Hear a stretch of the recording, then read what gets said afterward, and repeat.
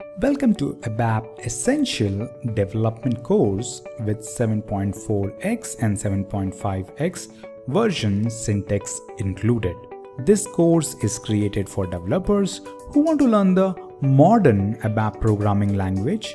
ABAP programming language is created by SAP and is used by SAP for system development, enhancement and customization, and is out there for a long time.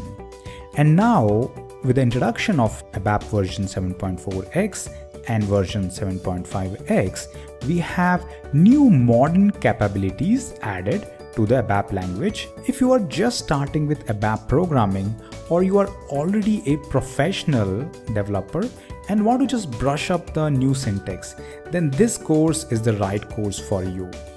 We have tried to cover most of the things which you will require in the most simplistic fashion for you to grasp the concept easily.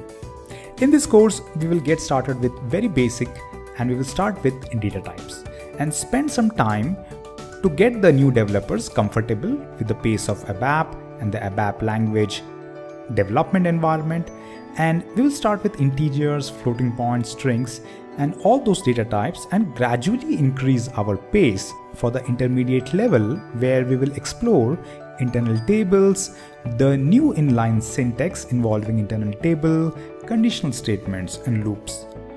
After that, we will come to some of the advanced concepts like field symbols, function module, object-oriented ABAP and OpenSQL.